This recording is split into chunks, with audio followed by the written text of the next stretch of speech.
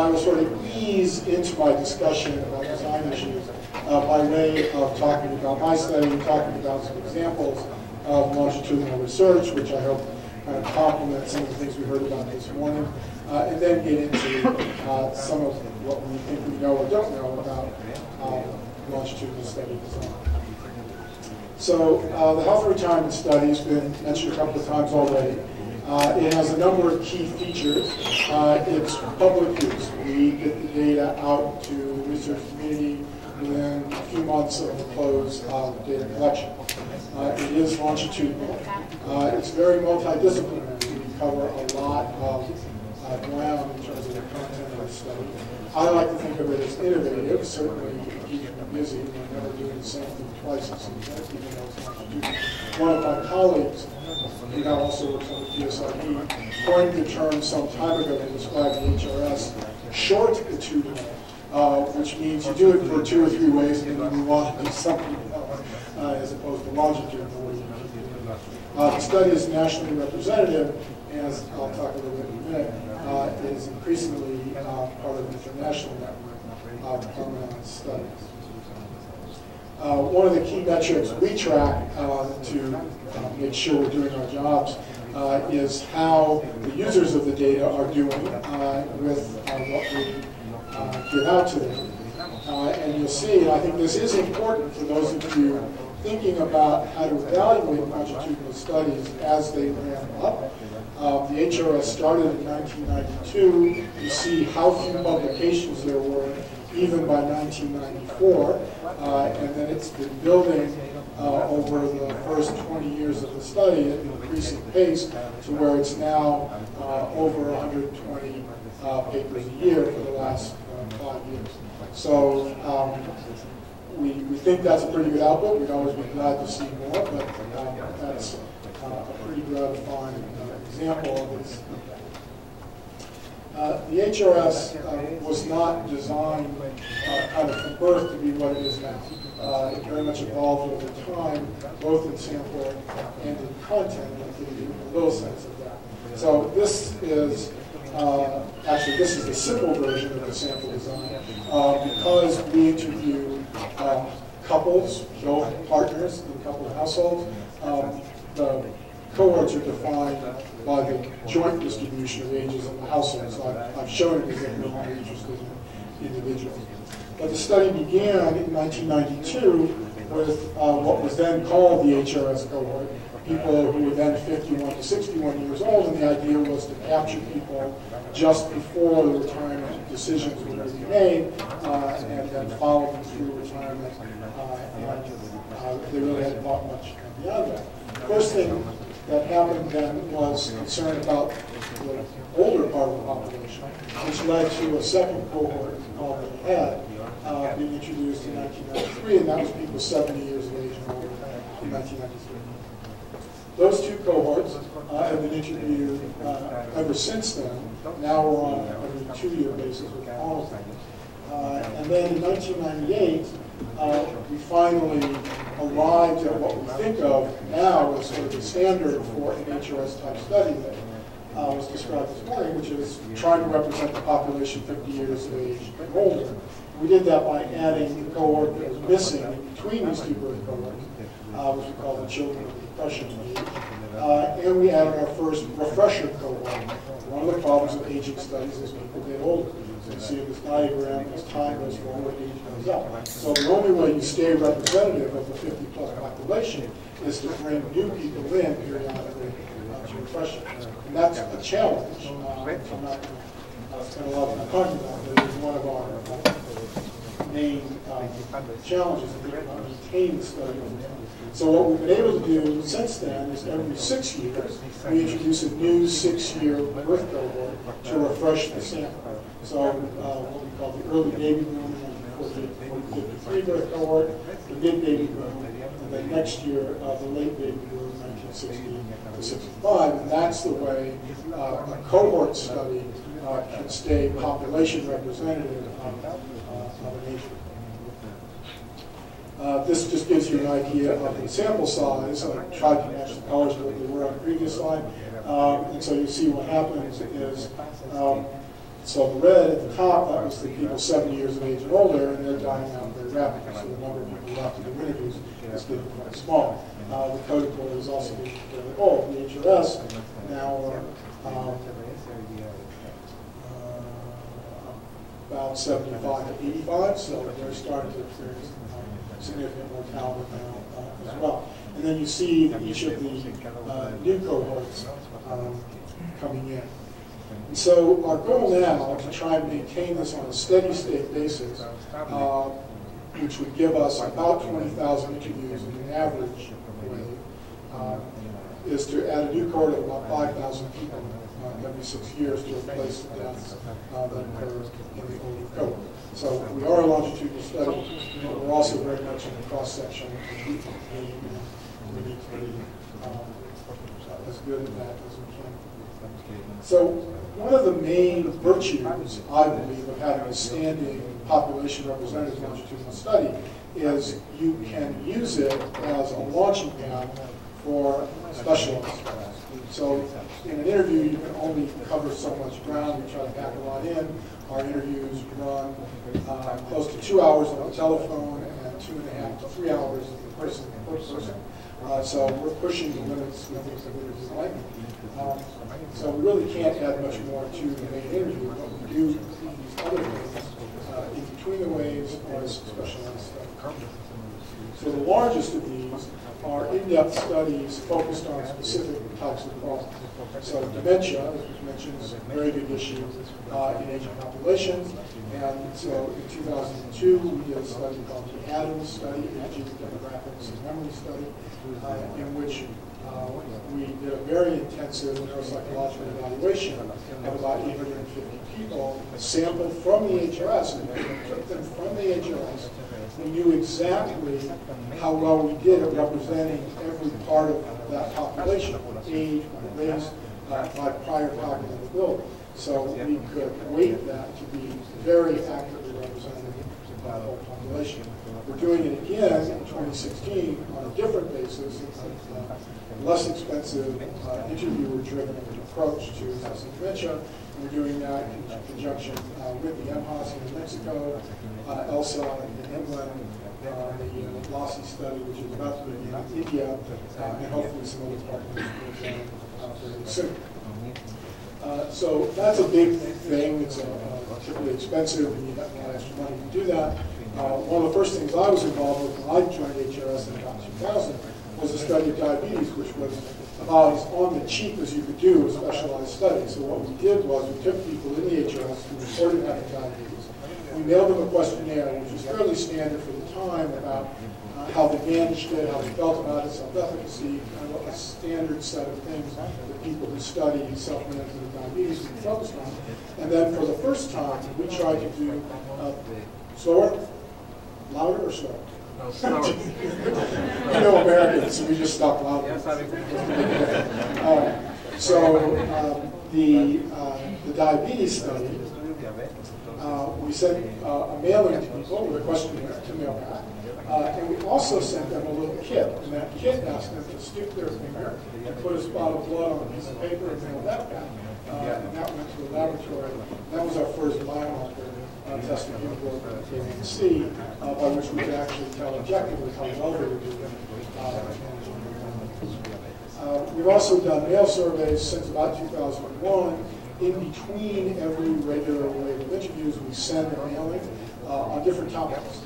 One of them is kind of fixed. It's on consumption expenditure, which we find too long to do as part of the main interview. So about 40% of the households do a consumption study in between. We've done things focused on prescription drugs, most recently on nutrition.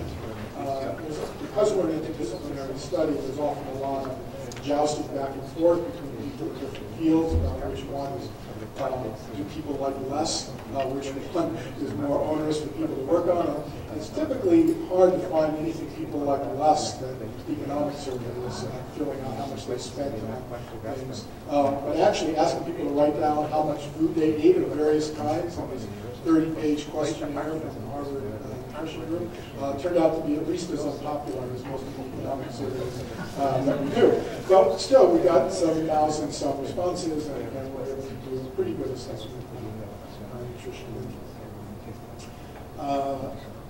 We do a lot with administrative linkages, as some of the other studies have mentioned. Administrative linkages supply data more accurately and easily, if you have it, than asking people to report the same things. So on an individual basis, we ask people for permission to link to records of their earnings and benefits. So one of the points that was made earlier about these types of studies is they're at a real disadvantage in knowing what happened to people before they entered the study. They don't have much direct observation about what they got. Well, from the Social Security records, we get their earnings over their entire work life, which tells us exactly what they were working, but also how much they were making, and whether they switched jobs and other things. So that's incredibly valuable. It's filling in some prior information. Looking the other way, Medicare is the national program of health insurance for people 65 and older. So we ask for linkage to that, and that gives us detail about what doctors' services have been provided, hospitalizations that occurred, and some information about diagnoses with that. In the U.S., we do have a national index of deaths that compiles death certificates nationally, and it's pretty complete, and we do to that. It helps a little bit with mortality ascertainment. I'll talk about that in a bit. What it's mostly valuable for, in terms of the value added, is we get good causal. Good longitudinal studies is following people carefully can actually document deaths pretty well, and we do, but people can't really report someone's cause of death. Sorry. Thank you. It has to go through earphones. Okay. Thank you. All right, so national death index, good. We get cause of death from the national death index.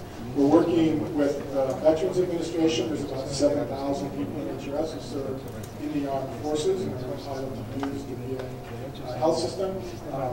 Many of them don't. The VA system is not used by people who have other kinds of health insurance often, but we're doing that.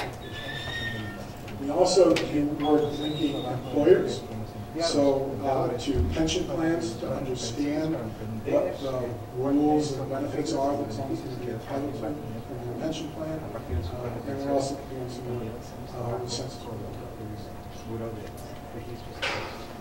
Up to 2006, HRS was primarily a telephone survey, and so some of the content in the study may seem odd to some people because we had to select things that could be done strictly on the telephone. And so the cognition measures, for example, are limited.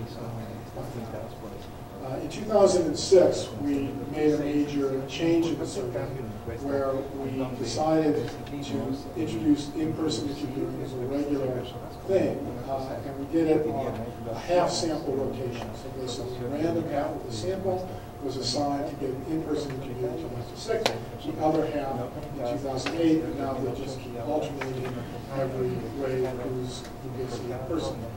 In the in-person interview, we do a number of direct measures, which I'll show in a second, of health and biological status. So it's very valuable for that, which we could possibly do.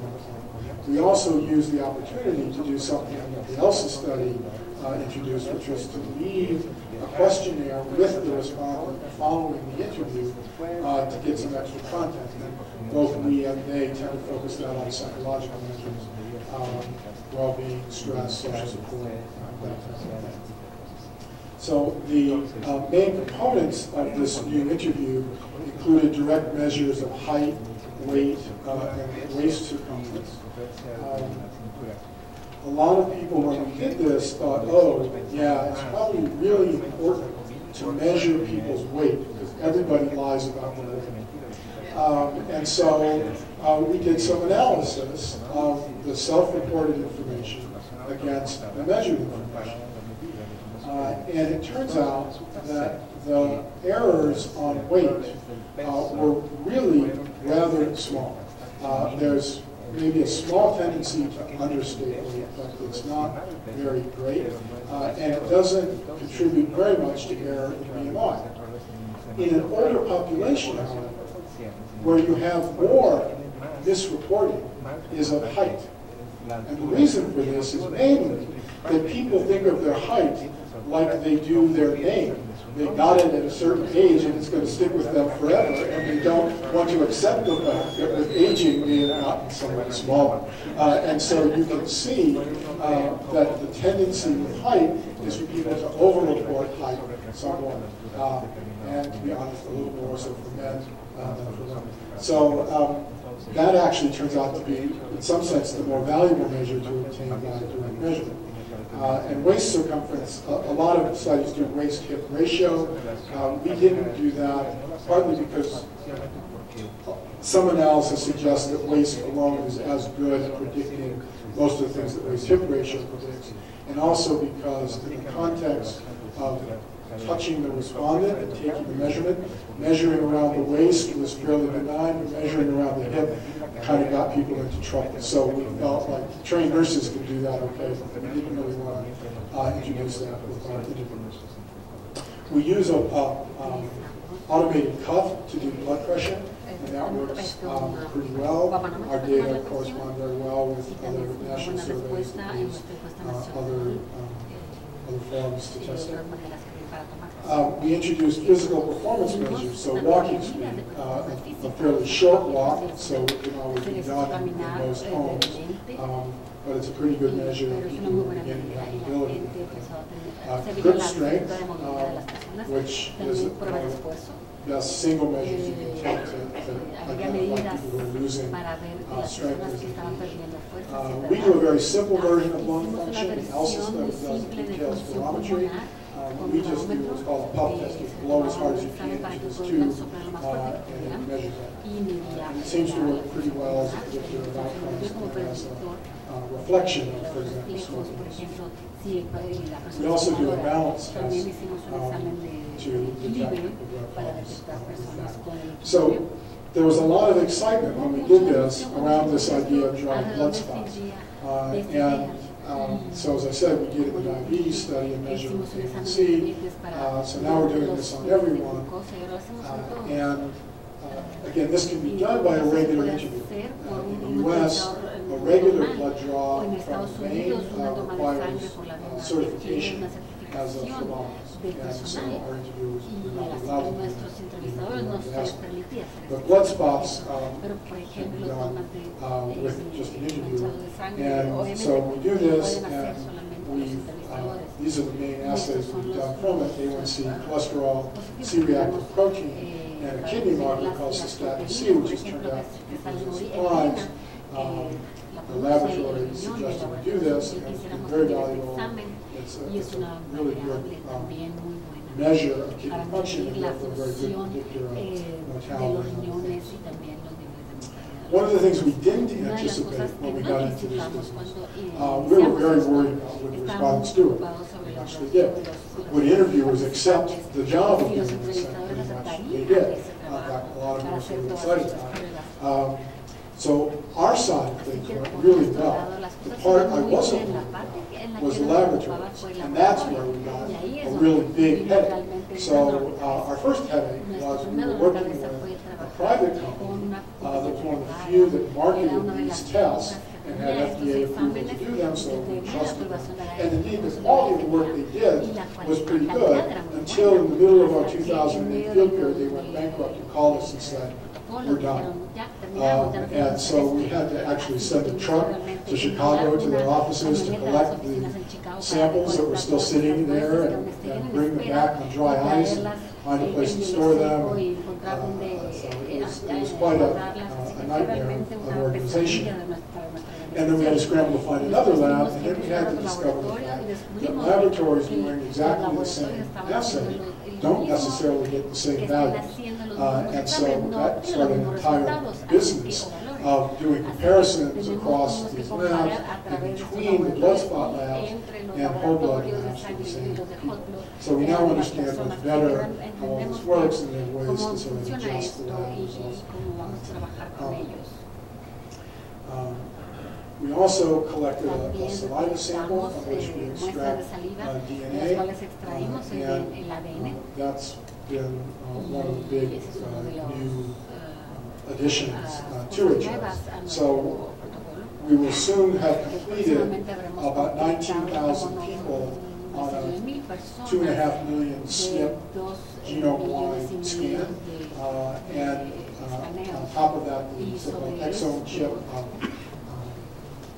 protein controlling genetic markers. And the NIH was maintaining something called db-GAP, which is a distribution portal for genetic data for all NIH studies, and so we use them to distribute the data in a secure way. So, and there's something like 120 approved users already on the genetic data, even though it's still partially there. This coming year, in 2016, we have now funding to do a whole blood draw.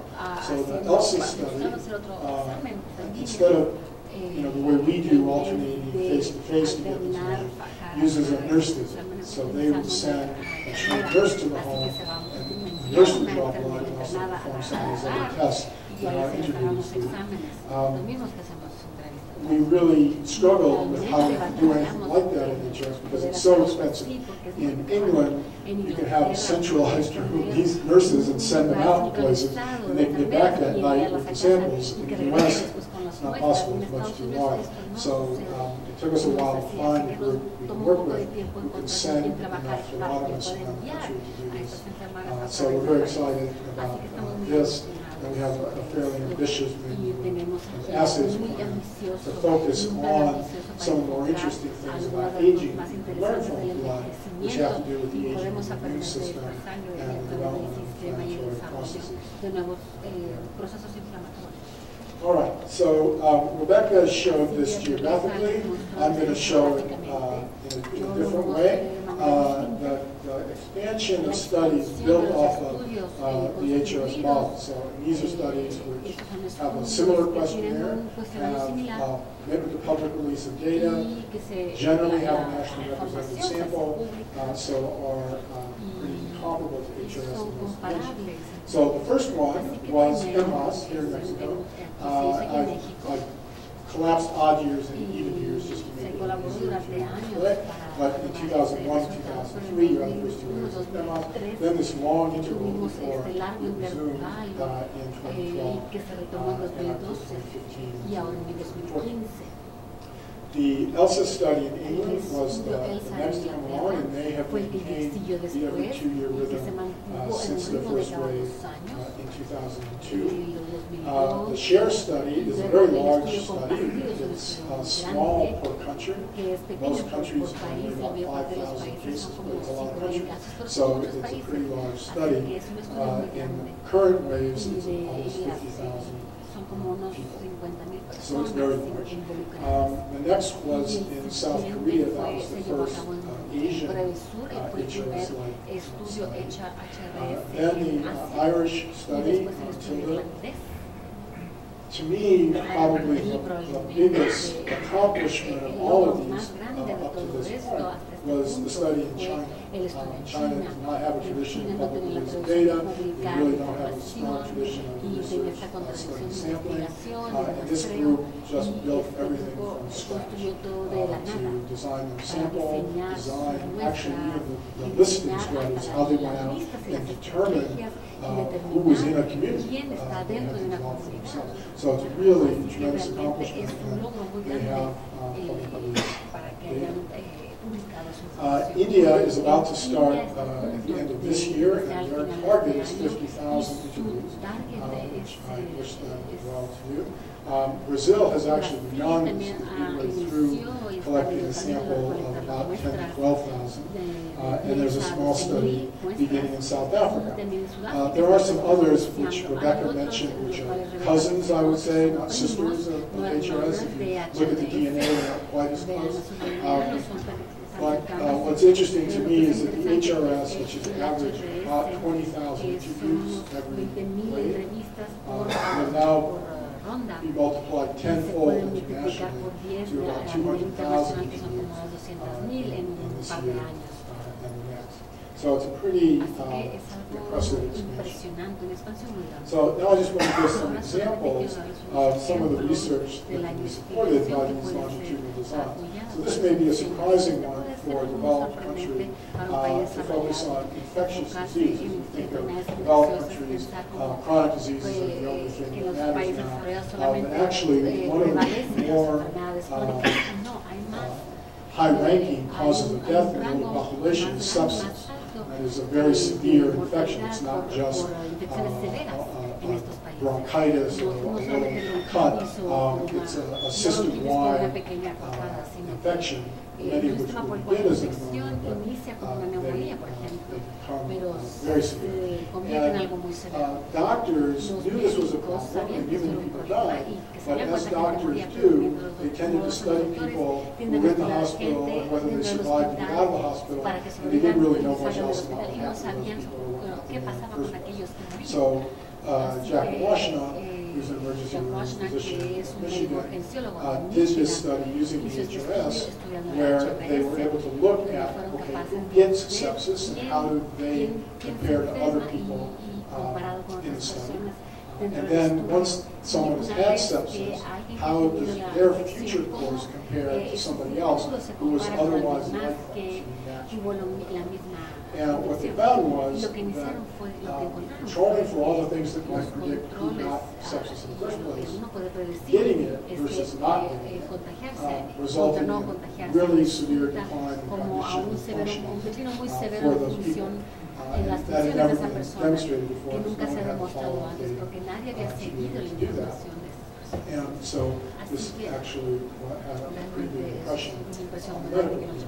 So to get to this result, you needed a Medicare record because sepsis is not something we get from a survey. You had to observe it in Medicare. You wanted to have longitudinal data before the event of sepsis so you could control for a lot of the characteristics of people. Because you don't want to just compare the sick people who got sepsis to the well people who didn't. And then you need the longitudinal follow-up. So another one was done by my predecessor as PI of HRS, Bob Willis. There's a lot of interest in retirement age and in manipulating retirement ages with policy as a means of helping the public finances in face of an aging population. And so the question is, well, what would be the effect on things like health if we actually move people towards later retirement? And so one of the interesting questions has to do with cognition. So Bob Willis and Suzanne Roboter exploited the international community of HRS studies in order to study this. So when you look within a country and say who retires early, who retires late, that's going to be very correlated with things like their health and their cognition.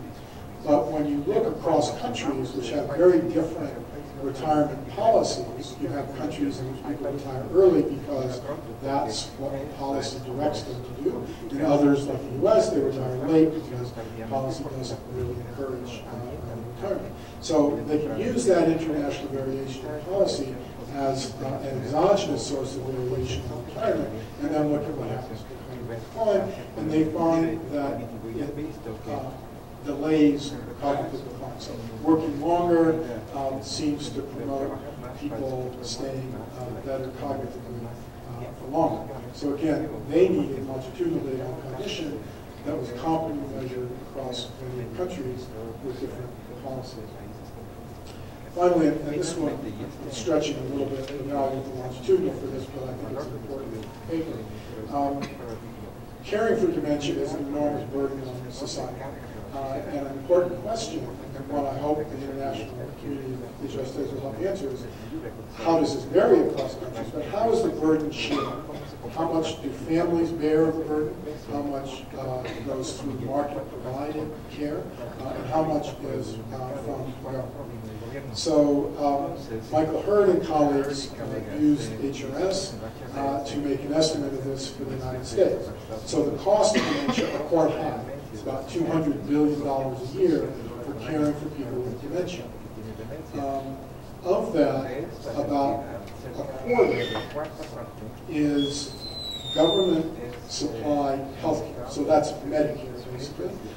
So that's people with dementia compared to other people with this, all the other same health conditions. Cost about $50 billion more a year to do it. The private market, which is mainly nursing home insurance that people buy, is another quarter or a little more than what Medicare pays for. But fully half of the burden of caring for dementia is family care, not through the market. And how do you get to that estimate? You ask, well, you assign a value to what someone's wife's effort is worth when she cares for her husband. And those, you can do that in different ways, and you can get a little different number. They use something like how much would it cost for those number of hours from a higher healthcare worker. Most people prefer to have a family member rather than a hired worker, so it probably is underestimating the value of that patient. But it's an important finding when you think about policy, because for government to say, for us to say to government, you should take on the full burden of caring for dementia, you're asking them to go from $50 billion to $200 billion in cost if they were. And so what went into this finding? We measured cognition. The dementia sub-study that we did helped to estimate dementia status, Medicare spending from the Medicare records, nursing home use from HRS, and these hours of unpaid care provided by family members also from the HRS. Quickly on policy, so all of these studies have to be able. We don't advocate for a particular point of view or a particular set of policies. And we don't want to advertise to our respondents, oh yeah, we're responsible for Obamacare, that was us, because there's a lot of people who like it, and there's a lot of people who don't, and you can't win by choosing a side. So we don't like to take credit for specific policies, but we do appreciate that we think we contribute to the careful evaluation of policy and keeping policy projections honest. So the studies used widely at government agencies that have to score a policy proposal, evaluate what its impact would be. Congressional Budget Office, Treasury, Social Security Administration, and then it's used by many researchers who also do their own assessments of policies. To give a couple of examples, so health insurance has been a major area of policy activity in the U.S. As I said, Medicare provides medical coverage for 65 and older, but it didn't used to cover prescription drugs. In 2006, Part D, all of Medicare, introduced prescription drug coverage. HRS contributed somewhat to establishing a need for this. So this shows how many people reported not taking all their medications because they couldn't afford them as a function of their income level and whether or not they had insurance coverage for their prescriptions. So you see income matters, but also coverage matters. So people who have low incomes and no coverage have pretty high rates of failing to take medications that should. And then some research showed that can actually get translated to some health consequences. So we then followed our sample through the rollout of Part D to look at what happened. We did some special surveys on their prescription drug use before and after, and looked at some other characteristics. So there was a lot of concern because this was basically run through the private sector. This was going to be a very cognitively difficult thing. People weren't going to be able to figure out how to navigate the system. And that turned out to not really be true. Most people managed to do it pretty well. And what you see is that the take-up was lowest among people who really didn't use prescription drugs to begin with and didn't benefit much from it. And then when you look at the before and after, the people who signed up for it before they signed up for it had very high spending, and as a result of signing up, had lower spending.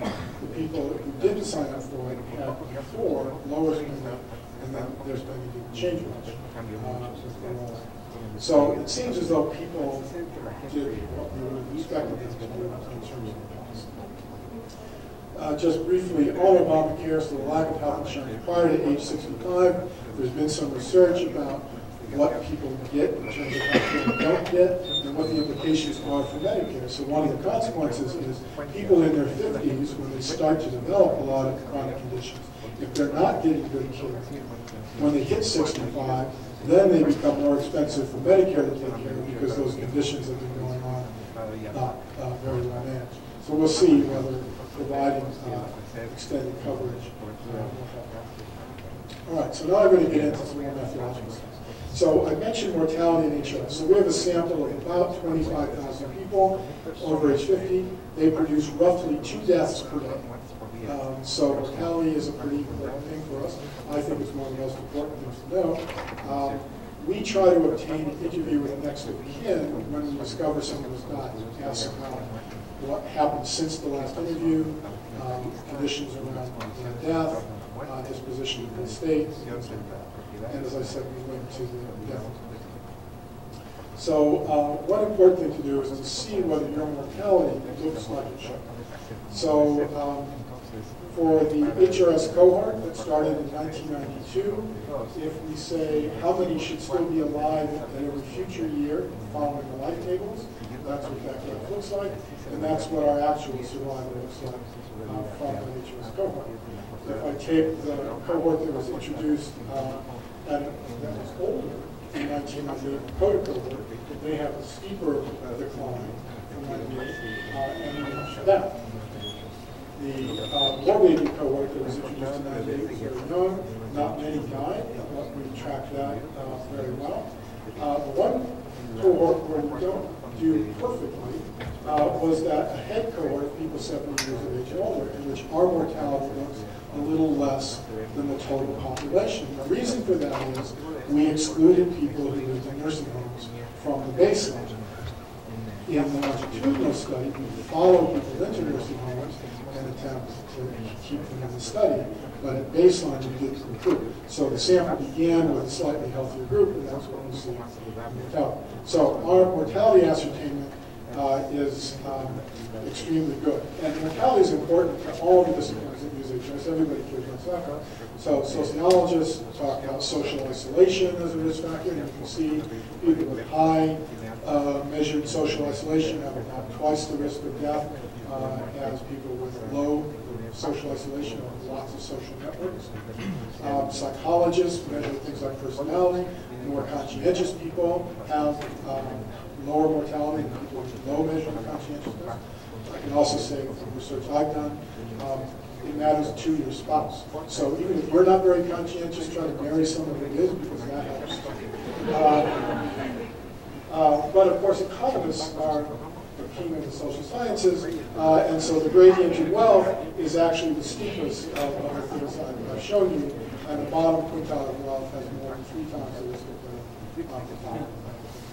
This is in the U.S. I wouldn't necessarily generalize that. So it's also critically important to assessing survey quality. I want to thank Rebecca for sharing some unpublished data from the MHOS, so I can talk about this with, I hope, a relevant comparison. So for the first interwave interval, 2001 to 2003, MHOS in 2003 interviewed about 89% of the people who they interviewed in 2001. HRS for the same time period, 2-year interval, about 88%. So that looks pretty similar. When you look at the different categories of people who didn't do an interview, you see differences. So in HRS, our measured mortality is quite a bit higher. Now the HRS sample is probably older, but still that's a pretty big difference. I don't want to talk about not eligible. Not eligible is not a category. I find it's often used to hide non-response, but I'm sure there's some reason why these people are not eligible. And then you look at loss, and so MHOS lost almost 4%. People that couldn't find them. HRS, very low rates of loss. HRS has higher rates of refusal. MHOS, very low rates of refusal. Then I look at the tenure. So the MHAS had this very interesting hiatus, and they had to come back and find the old sample many years later. So compare these results. And you see now their interview rate is quite a bit higher than HRS for the same group. But more than all of that is explained apparently by differences in mortality. So HRS had a very high death rate from those groups 10 years earlier. MHAS did, I would say, a remarkable job of finding people in 2012, but still 7% were not followed successfully. HRS, after 10 years, still only about 0.5% that we couldn't find in 2012. Again, our refusal rates are higher, and you see we have this category called removed, which is people who we've had to take out of the study in a permanent way, about 2%. So conclusions, MHAS is clearly better than HRS at obtaining interviews with locators alike. So I understand everyone comes to praise Yegi, so I would praise Yegi for their work, doing the field work for MHAS. They do a remarkable job of getting interviews. I think they did a good job locating people. It still appears to be worse than HRS, but it's unclear whether MHAS is as good at determining mortality. Someone asked the question earlier, there's no death index in Mexico. You can't really verify the survival status of an individual in Mexico. And so it's hard to tell whether failure to locate is failure to locate a living person who's moved somewhere, or failure to identify a death or someone who's died. Now, use of life tables won't help you on an individual basis, but it will help you understand whether you're missing a substantial number of deaths.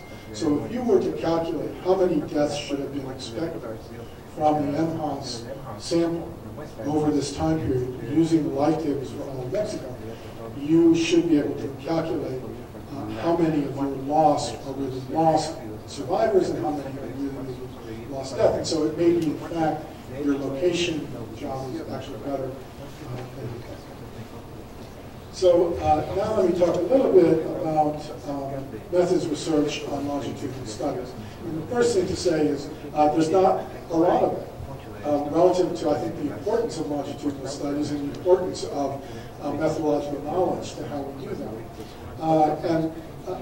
The main reason, I think, is because once you're charged with maintaining a longitudinal study, you don't want to run any risks. If you think this is good, you don't want to stop doing it to test the effects of doing it. You're going to do it. And so it's very hard to make us stop doing something that we believe in. It's a little bit easier to get studies sometimes to adopt something new if it has been shown to work. But finding someplace that can test it is not always easy. So there is occasionally discussion about creating methods panels, and the Understanding Society study in the UK has, I don't know if they still maintain it, methods panel. These are very expensive. You're maintaining a longitudinal study just for the purpose of doing tests of different things. And it has to be big enough that if you found an effect, it would mean something. It would be statistically meaningful. So it's quite expensive, actually, to create test beds to do experiments.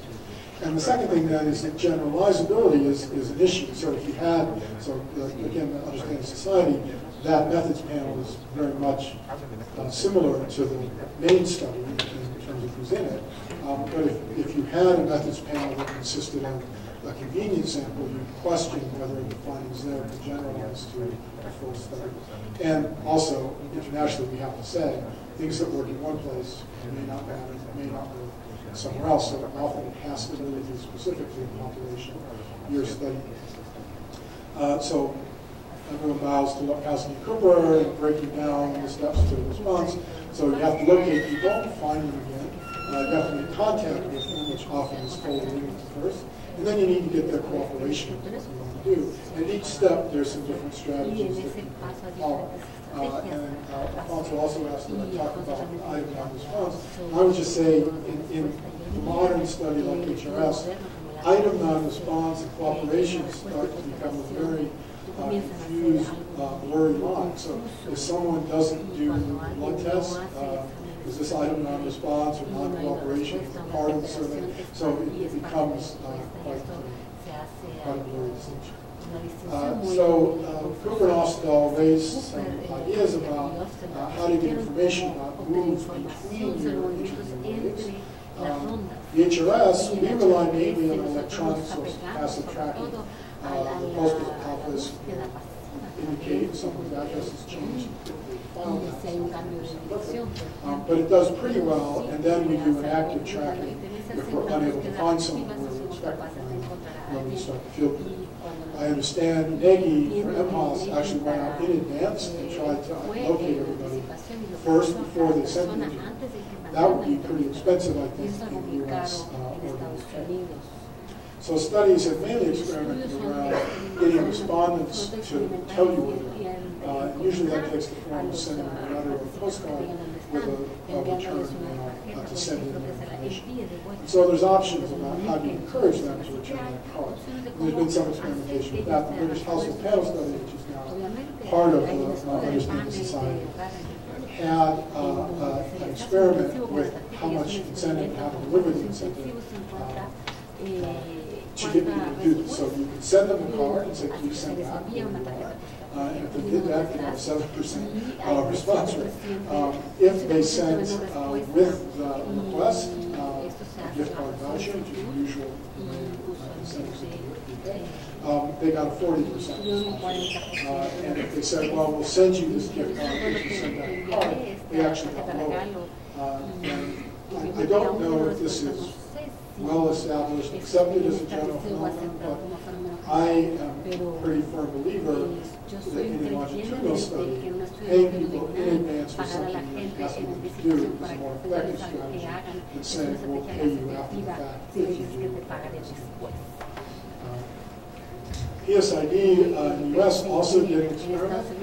They didn't find much different effect from different incentives or designing materials in different ways. But in the group that they mailed to twice, they got a better response. So reminding people, it turns out, can be helpful. But I also have to note, the overall rate of return PSID was much higher than in the BHPS. So it may be that the incentives weren't operating at that higher level. All right, so now let's talk about design strategies to reduce attrition and improve cooperation. I want to share with you the biggest insight I know in the last 40 years of research. If you want to retain people in your study, don't drop them from your study. This seems like a pretty obvious point, but early on, many longitudinal studies were on this very fast annual basis, and if someone missed one, that was it. They didn't try to go back and find them. And so that was essentially a first non-response was defined the same as any other attrition. In current practice, it's very important to distinguish between someone refusing to do an interview this time and someone who's required to do it permanently from your study. The effects of this have been studied through the HRS in a kind of simulated way. They took the 2004 sample and looked at how biased the sample was from attrition that occurred between 1992 and 2004, and found that the people who had actually dropped out permanently were not very different from the people who stayed in. There was not much bias in the sample. Then they said, well, let's imagine that HRS had never gone back to people who had missed away. They were out too. Take those people out of the sample. Then you get not only a smaller sample, but a more biased sample. So it turns out that this practice of trying to go back and get people who missed more and more waves is pretty successful at both maintaining sample size and its representativeness. Our experience is someone who missed last wave, we get maybe 30 to 35% response the next wave. But then again, the wave after that, we get maybe 30% response. So if you keep trying, you bring them back in, and cumulatively, it adds up to a lot. Other things that studies do are strategies to maintain interest. So study newsletters are pretty common in longitudinal studies. Try to make participants feel they belong to something that's bigger than themselves. Show them the value of the research that comes from the data. There's been some experimentation with targeting the message, particularly in studies that are very diverse in terms of age or other characteristics. Maybe the younger people want to hear something different from older people, so you tailor social media is something people talk about. It's certainly a way to engage people. From my perspective, it's also a good way to risk their confidentiality and anonymity. So we do not use social media with our participants. Another idea that had some currency, in fact, HRS research had promoted this, was that using the same interviewer as you did previously with that subject was beneficial to response. You maybe establish some rapport with the person and you trust this person. This would be better than stranger. But prior wave interviewers who are still with you tend to be the better ones. The ones who aren't still with you are the bad ones, and the ones you just hired are less experienced. So there actually was an experiment done by Peter Lynn and others where they randomly designed their wave 2 to assign people to the same interviewer or not, and they graded the interviewers just in 3 categories based on experience and ability. And what they found was that the interviewer quality did matter, that better interviewers got better response rates, but conditional on that, the same interviewer didn't make any difference. So if you were replacing the good interviewer with a bad interviewer, yes, that was a bad idea, but if you're replacing a good one with a good one, it didn't matter. If you're replacing a bad one with a good one, it actually could be better. So worrying about matching the same interviewer doesn't seem to be terribly important. Another issue, this is a little more narrowly focused. When we introduced our finger-stick blood test in 2006, we had substantially lower cooperation from African Americans than whites. And the race of the interviewer didn't matter. That racial difference between respondents was there for both. In 2008, we did better, and particularly so with African Americans. There's still a gap. And again, in 2008, race matching as interviewer to respondent made no difference. What seemed to matter was just that all the interviewers got better training, by then had some experience, so they did better in general. And it seemed as though the black respondents were perhaps more sensitive to interviewers not being confident about this new procedure. Another one, which is more specific to aging studies, is cognition and non-response. So there's a lot of studies about what are the characteristics of people or households that predict to non-response. The income or education or many things. But of all those things, the one that translates directly into ability to do the survey is cognition. People who are beginning to have cognitive impairment find these surveys very difficult, and they will not do them. And you need to keep those people in your study if you want to be able to study the effects of cognitive. So a proxy is someone who completes an interview on behalf of someone else who won't for campus. And HRS has a completely established protocol for proxy interviews. It turns out this makes a big difference. So the ELSA study in its early ways did not do proxies much at all. And so the blue bars there show you the next wave non-response as a function of cognition in the prior wave. So people who scored badly on the cognitive tests in the prior wave had very high non-response at the next wave in ELSA. And then it flattens out at the top line. HRS is those teal-colored squares at the bottom. When we include the proxy interviews, it's almost flat. There's essentially no relationship between cognitive status and getting at least some kind of interview. But if we take the proxies out, we have the same pattern as the ELSA study. Finally, I left the most controversial one to the end, and I'll try to do this quickly. Financial incentives vary widely.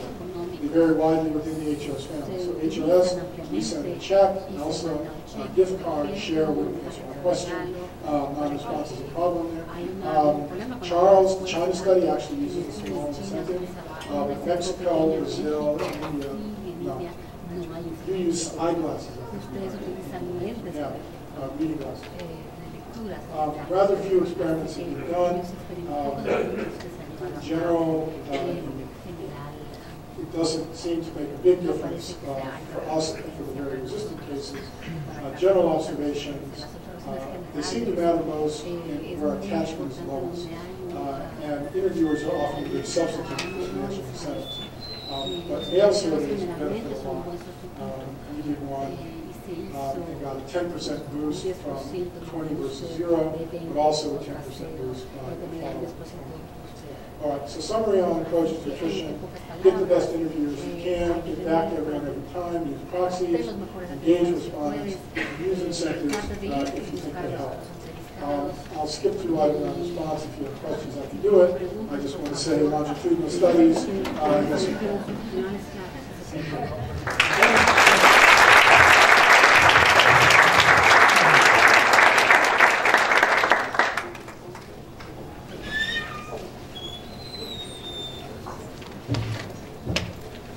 Thank you very much, David. We have a lot of time, which is, I think. So I open up to the audience. Questions?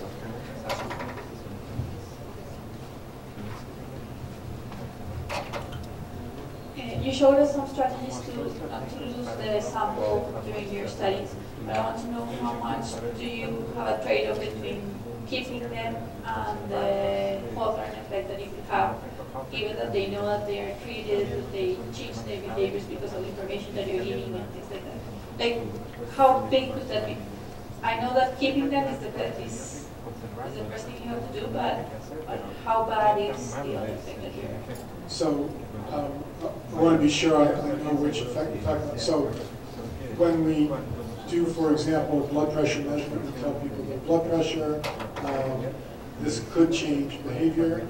Most doctors will tell you if that alone was enough to change people's behavior, there wouldn't be the health problems that we have. And so, in fact, it often doesn't have that big of an impact. But I'm not sure if you're talking about some other aspect. That's it? Yeah. So people have started to look at these kinds of issues. Whether we report to someone that they have a high value of something. And my sense is you can find in large samples statistically significant effects of small things. It doesn't necessarily make a big difference. So I'm not at this point worried about this. Okay. I have two questions only. So regarding the methods of data collections, I mean the mode of data collections that you call telephone interviews, mail surveys, this combination of methods, I found in the literature they say that probably each one of them or the combination of them could lead to some kind of bias. I mean, because direct interview, telephone interview, and mail surveys, they have different biases. Yeah. And when you combine them, that could cause some little trouble. How do you solve that? Yeah. So let me tell you why I know what I think about that. So because HRS was going to do, well, so the baseline review was always in person. We established that in person. And then for the first 10 years, always telephone. Except for older people who sometimes find telephone difficult and would offer in-person. So we were very concerned with mode differences between telephone and in-person. So there's a lot of studies. We actually did some experiments where people were randomly trying to one or the other, small sample. And the conclusion was between telephone and in-person for the question that we were asking, there was not much difference, not much more. Where we almost always will find the motive is between anything that's interviewer administered, where the subject is speaking to a person, versus they do it themselves on a piece of paper or by the internet. And typically what you find is for things things that I think of as relatively objective, like, do you have high blood pressure? Or has a doctor told you you have high blood pressure? It doesn't matter very much. For things like, do you love your spouse? It turns out it matters more. Everybody loves their spouse when we talk to the interviewer. When you fill it out on a piece of paper or the internet, a few don't. So psychological questions, sensitive questions, and my feeling is, ironically, often the self-administered is more honest than going through the interview for those kinds of questions, which is why I like the model of using these leave-behind written questionnaires for the psychological measures. I do. I understand in countries that people don't write or read. Yeah, I have a second question. That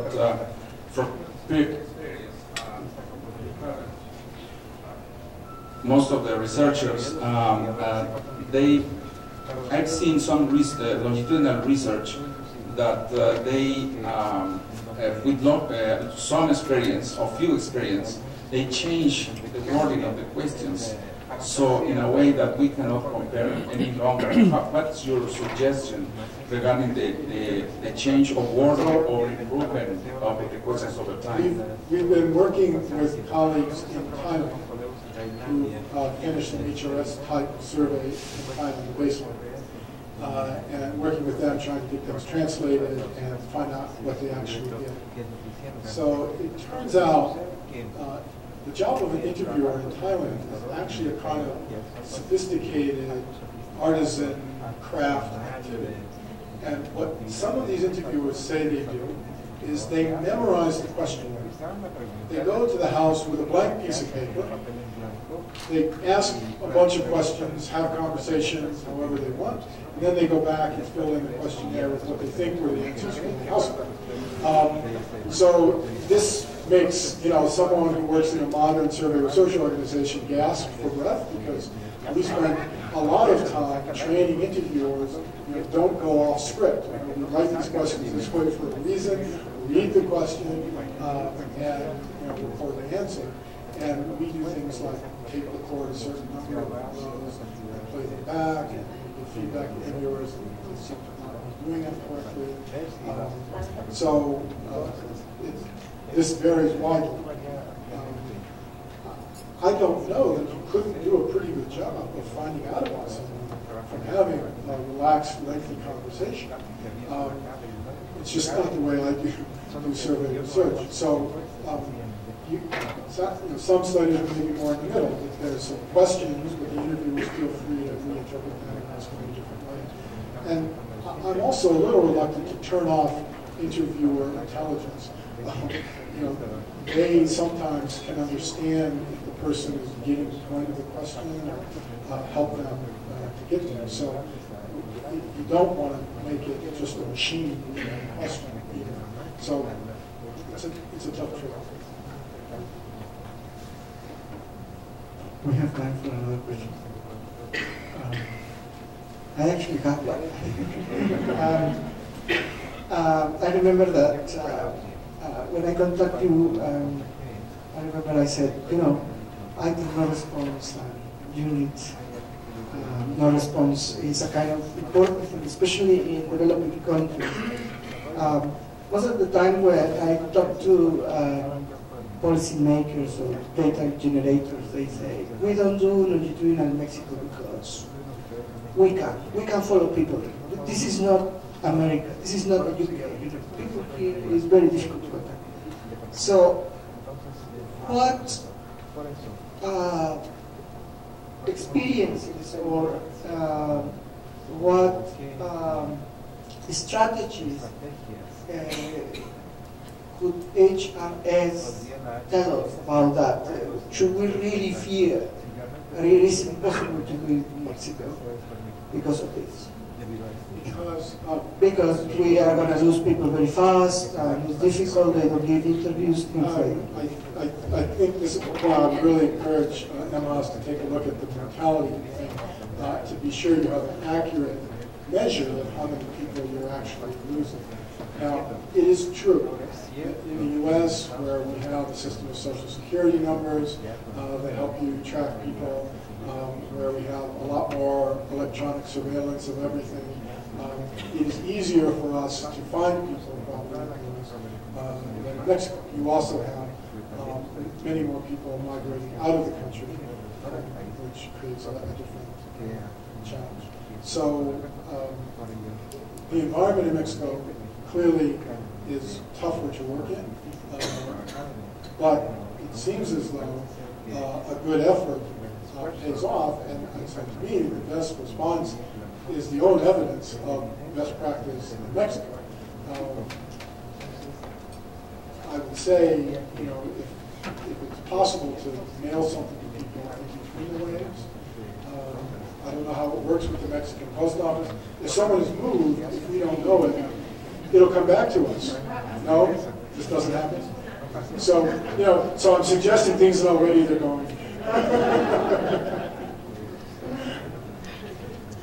But I'm happy, you know, I work with Rebecca, and I'm happy to talk more concretely about specific studies. And of course, I deal with a study of older people, which is very different from studies of younger people in terms of mobility.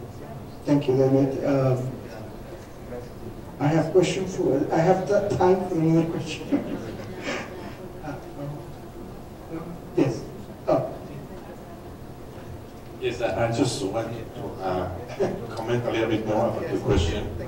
In our experience in MXFLS, we were able to recontact 88% of the original baseline individuals in a 10-year period.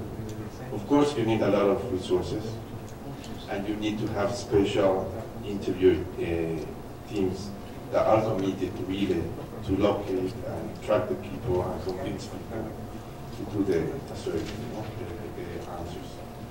And there are many ways that you can do that. You don't need to bribe people for them to be willing to answer your instrument.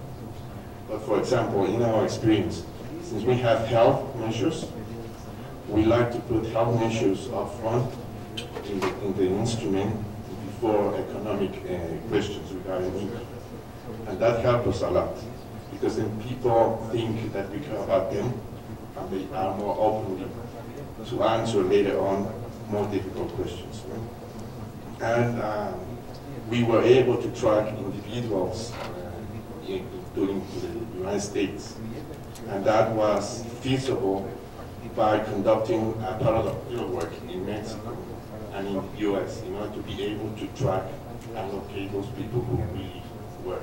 And those were very difficult situations, because first we had to convince original household members to tell us where the relative was in the US. Second, we needed to validate the location of the information we were gathering, because sometimes they said, oh yes, he or she is in Washington, D.C. He or she is in Fresno, D.C. You know, of course, that Fresno was in California, and D.C. is in East Coast.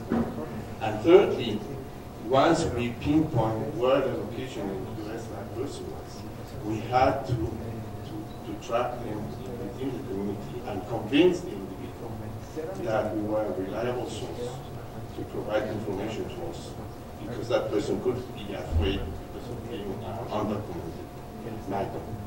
And we were able to do it. So my answer is yes, you can do longitudinal surveys in Latin American with difficult citizens. Alfonso, one thing I should have mentioned, which is very obvious to most people who do these studies, get the information about friends and family who will know where they are. The first thing people do when they start to track someone who's not where they were is call those people and find out where they are. And that's your most effective strategy, and that you should be able to do well. Thank you. I have one. Oh, yes, we have. Regarding the missing data problem, I would like to really underline what you said, which is not to discourage the researchers from dropping out a specific person because they drop out from one way to the next.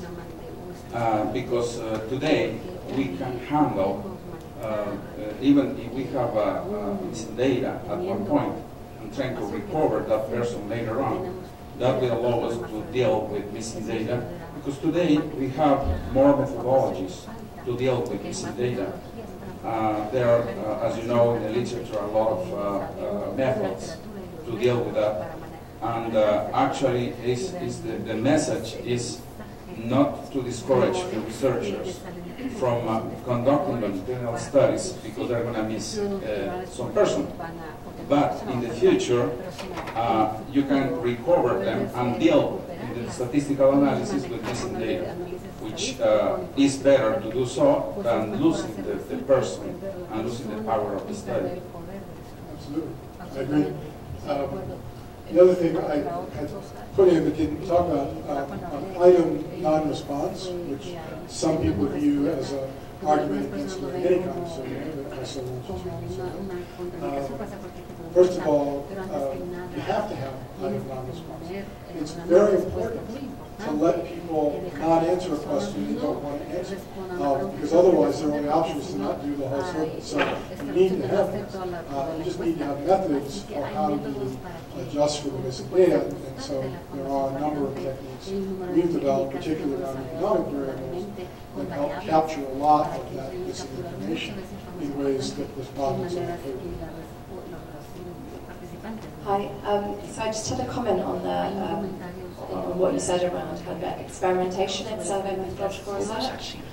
So I fully agree that we definitely need more kind of experimental studies. But as you said, not everybody is going to be able to have an innovation panel like Understanding Society has. So, but I think that shouldn't necessarily stop us from doing experiments in our studies.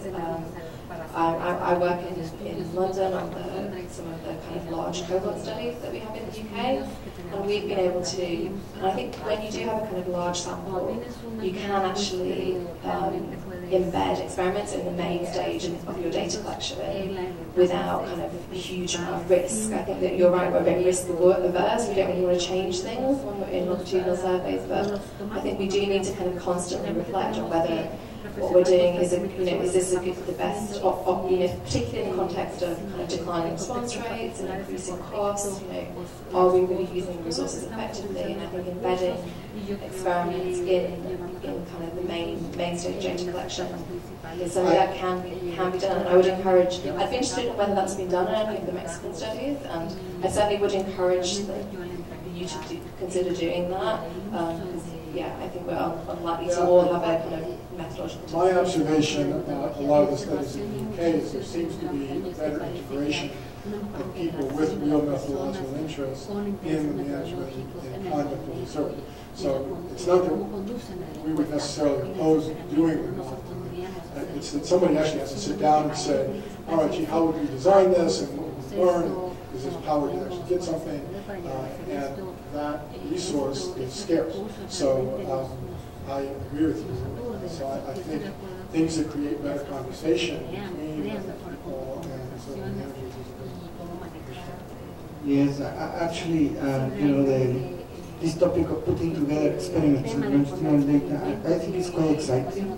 I think Susan Parker will talk about it tomorrow, about that connection. Okay, so I think if you really press me, I can take another question, or we have a longer break. Longer break? Okay, longer break. So thank you very much. It was a fantastic talk.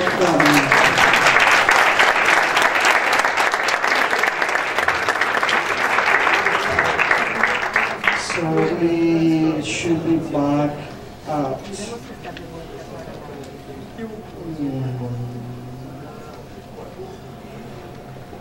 16 hours. Yeah.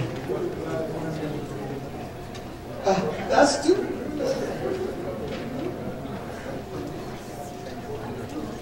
I did.